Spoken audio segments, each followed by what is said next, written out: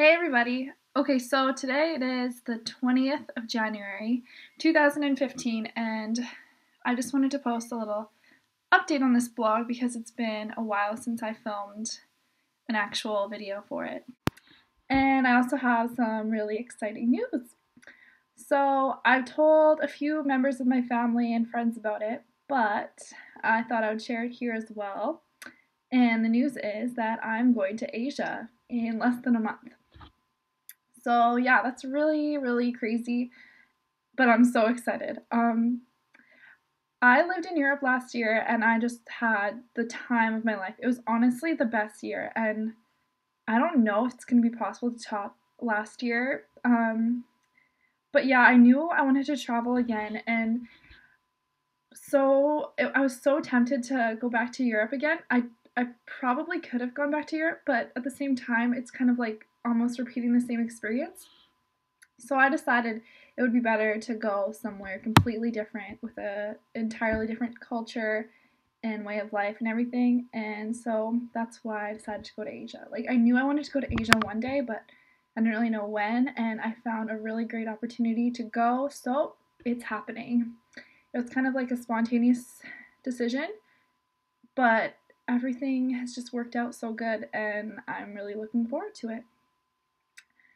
Yeah, so I'm going to be flying into Tokyo first from Vancouver, like that's where I'm leaving from. And then after Tokyo, I'm going to go to Kuala Lumpur.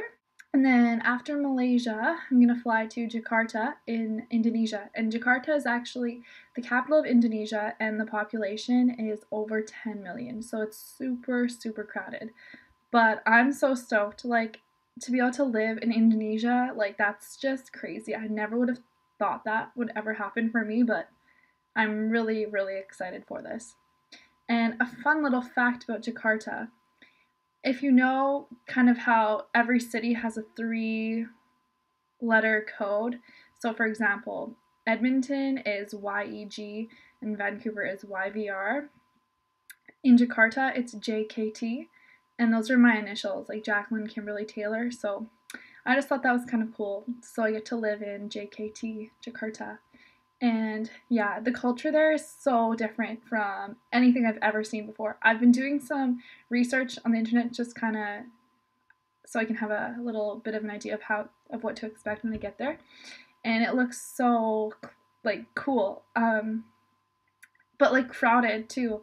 Um, the trains, literally, if you've ever seen a video on YouTube of people getting stuffed into trains because there's literally no space and everyone needs to get on the train, it's literally like that.